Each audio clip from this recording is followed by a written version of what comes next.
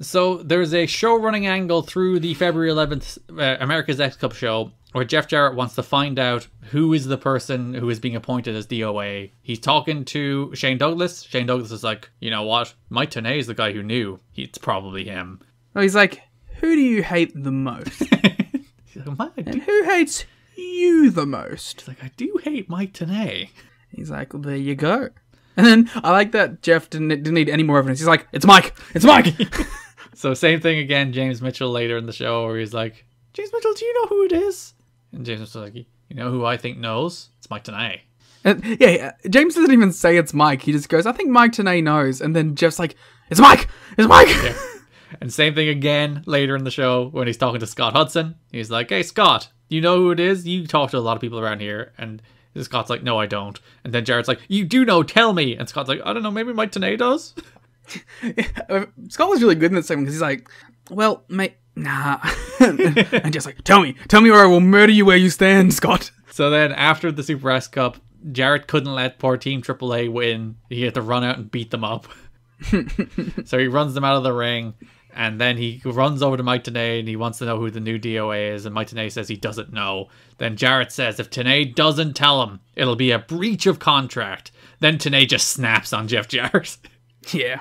You fucking useless piece of shit abuse of power bastard. Get out of my ring. I don't know. You don't have the balls to fire me. Turns out he did.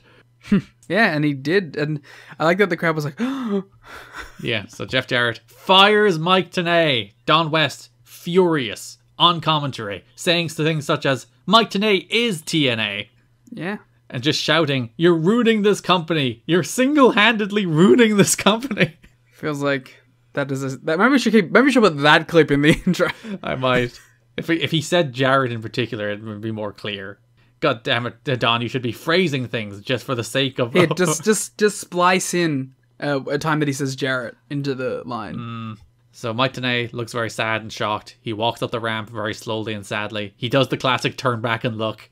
Tell you all about it when I see you again next week. So yeah, Mike Tenay, fired, gone, removed from TNA. Never see him ever again. NWA-TNA pay-per-view number 82, February 18th, 2004. As you mentioned, Scott Hudson is on commentary with Don West. Yeah, I liked this team. I liked Don in the opening match accidentally calling Scott Mike. And then they brought it back up later when they were talking about teammates who have wrestled before, like kind of inherently being able to go with it. And he's like, kind of like me calling you Mike. Yeah, he was like, during the Jeff Jarrett and Chris Harris match, he was like, you know, Chris Harris is a good singles wrestler, but he's used to wrestling in a tag team. So that muscle memory, he's going to be reaching out. Just like I called you Mike earlier in my muscle memory. He's going to be reaching out for the tag for James Storm. And James Storm is not there. I think Scott was hurt. He was like, no, I'm not Mike. I wish I was.